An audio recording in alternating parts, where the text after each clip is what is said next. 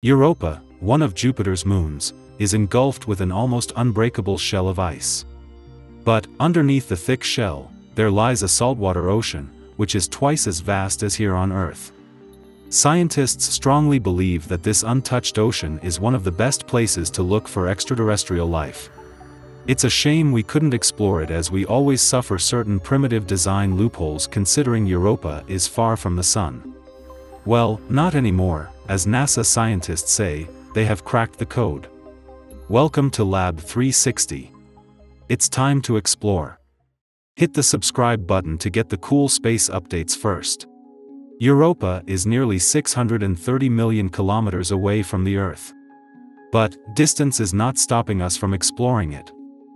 It's Europa's thick layer of ice, which is measured to be up to 25 kilometers. Good enough to defeat our expert missions.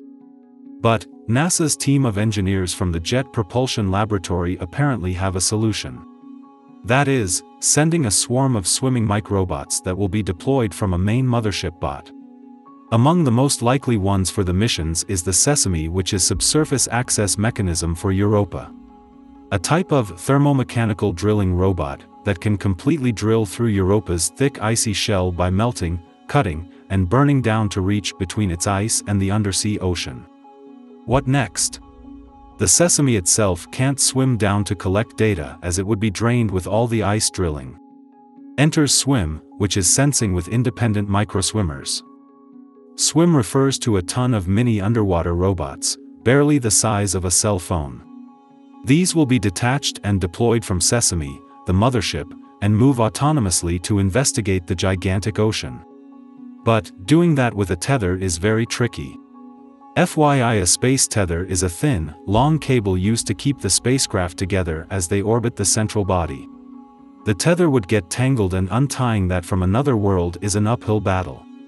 So, NASA scientists suggest using an ultrasonic communication system for sending data from microbots to the mothership and vice versa.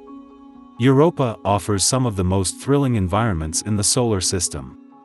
Over the decades, scientists have discovered entire ecosystems on Earth that live independently from the Sun by using energy emitted from thermal vents.